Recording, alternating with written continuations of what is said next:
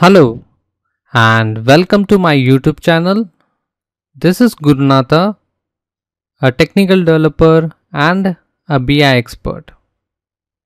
And today in this video we are here to discuss the differences between control flow and data flow. We have chosen this question is just because this is one of the most frequently asked interview question.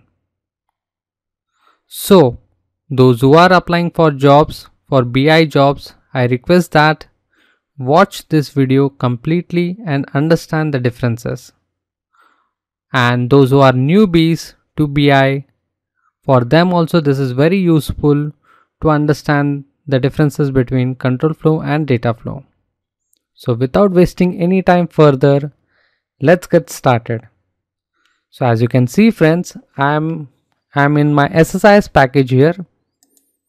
As you can see, this is my package 1, and when I open this package 1.dtsx, I can see a tabs here called control flow, data flow, parameters, event handlers and package explorer.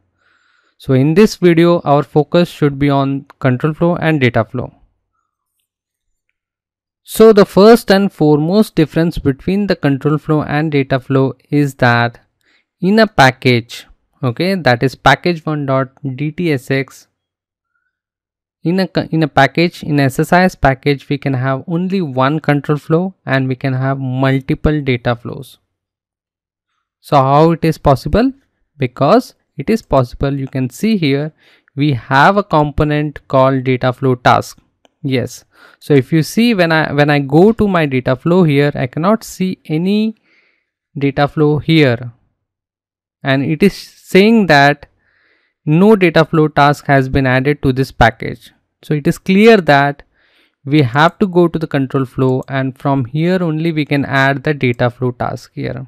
So how to add that? Just drag and drop here like this. Now when I double click on it, now you can see that we can see the complete data flow here, and we can see the toolbox also accordingly.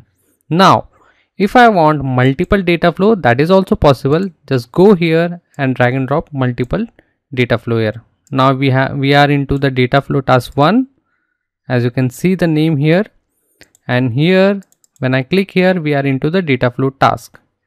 Yes, you can rename them accordingly. Okay, so it is clear that in a package we can have one control flow and multiple data flows, and data flow is a part of control flow here in Ssis package and Ssis toolbox, as you can see. So in a control flow toolbox we have a data flow task component. By using that component we can have multiple data flows. Now coming to the second differences. Ssis toolbox components. As you can see friends, now we are in the control flow, and when we go to the Ssis toolbox here, now here you can see the different components. And when we go to the data flow here you will see a different components. So when we are in the data flow, you can find Ssis toolbox designed as per the data flow, and when we go to the control flow here, Ssis toolbox is designed as per the control flow. So if you see, the control flow components are divided into the three parts, that is the task components. As you can see here, these are the task components. Then the containers, you can see the containers here. Then finally the precedence constraint. Precedence constraints is nothing but the arrow, you can see. So this is the arrow, is called as precedence constraint, and this arrow help us to connect between the components.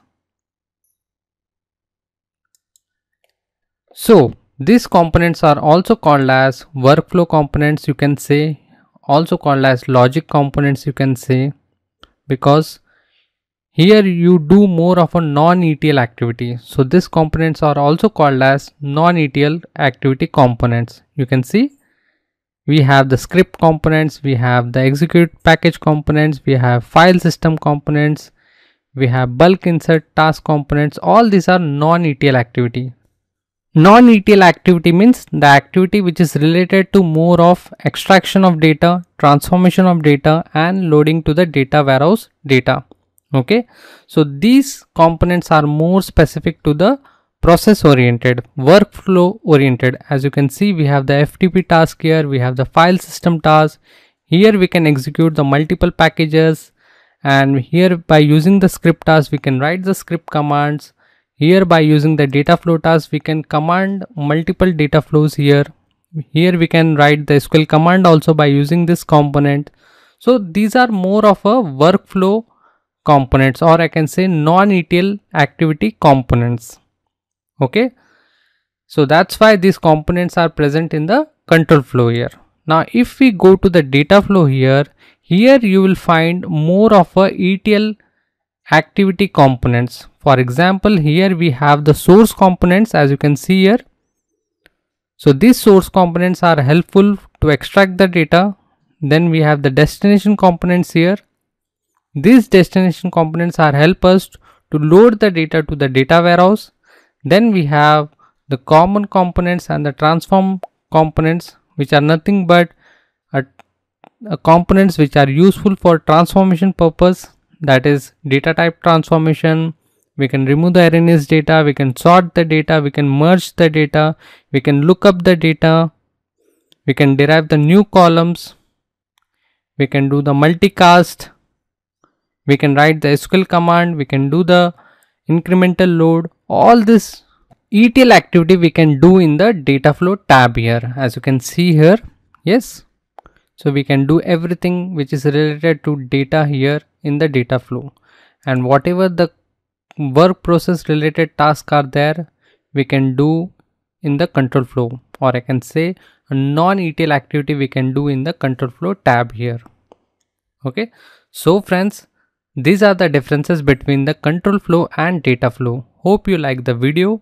In case if you have any doubts or any queries, please post your doubts and queries in the below comment section.